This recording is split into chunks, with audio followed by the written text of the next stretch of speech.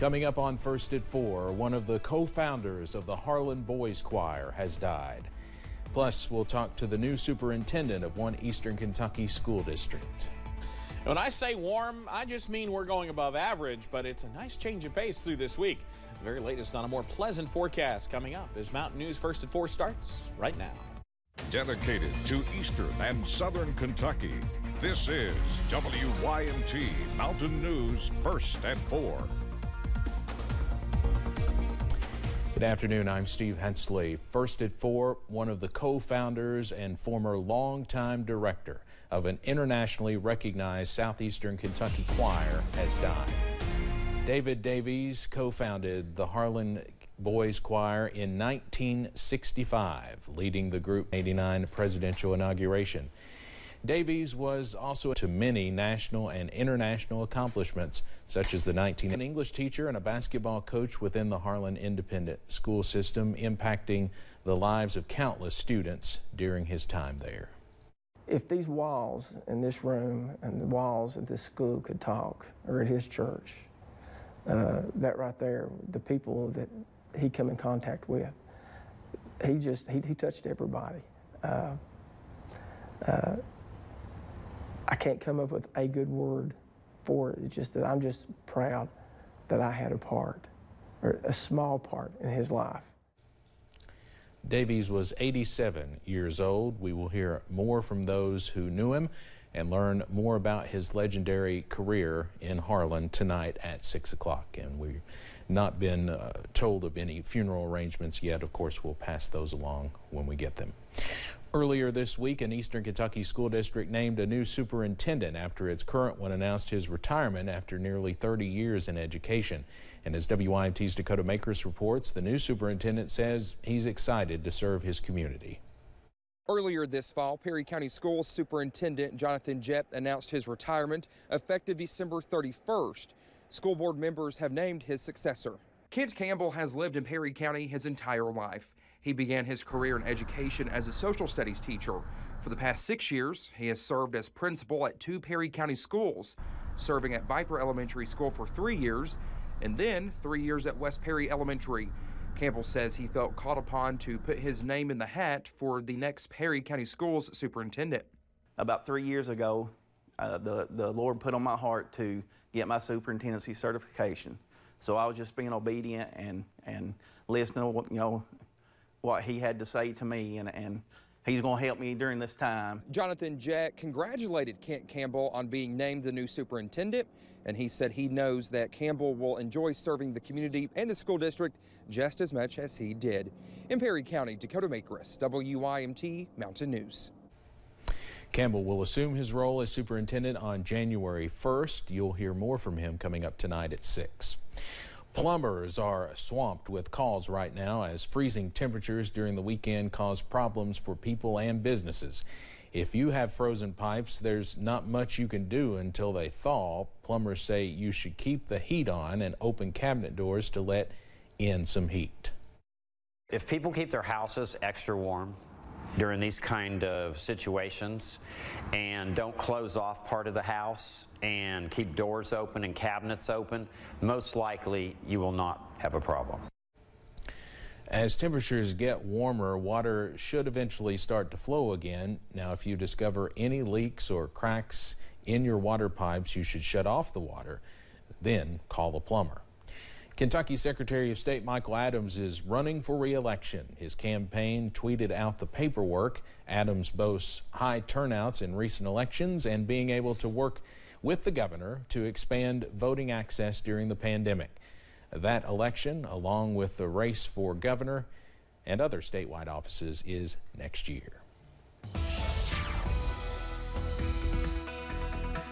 Well, we are back above average as we head into today, and it's been a rather nice day throughout the region, especially by late December standards throughout the area right now. Plenty of sunshine, playing on the tarmac at London Corbin Airport. They're at 51, 54 with not a cloud in the sky here in Hazard, and we're still melting that snow on the town square in Somerset. They sit at 54.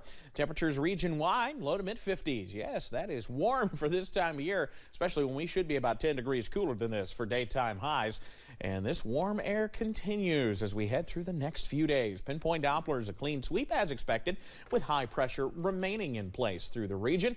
So as we head into tonight, I think a lot of us stay above freezing. I can't rule out some of those isolated valley locations dropping below 32 tonight, but many of us staying in the mid-30s as we head through tonight under mostly clear skies. Details in a few minutes, though, on when we really bump those temperatures up, including not one but two chances for rain.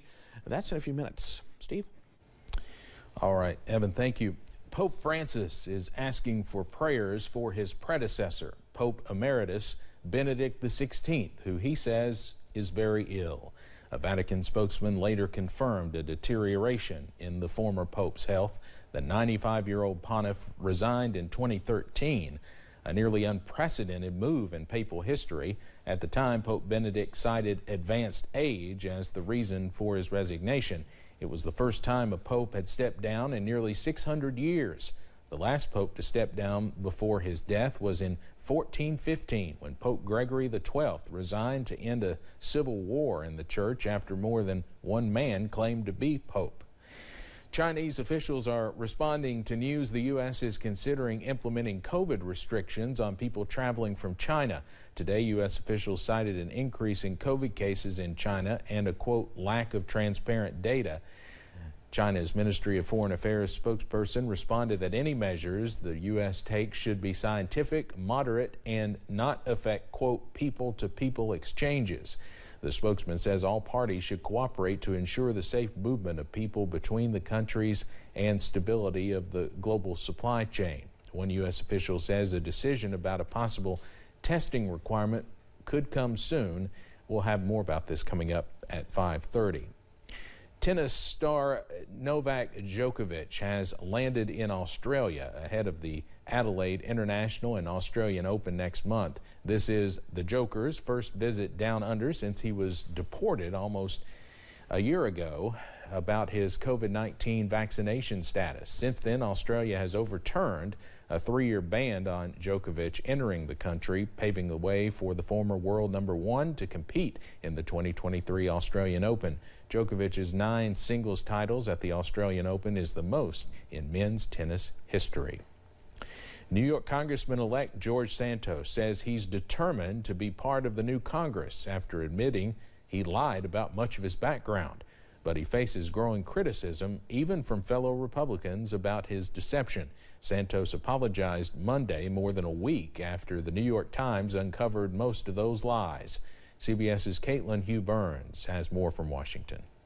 I'm not resigning.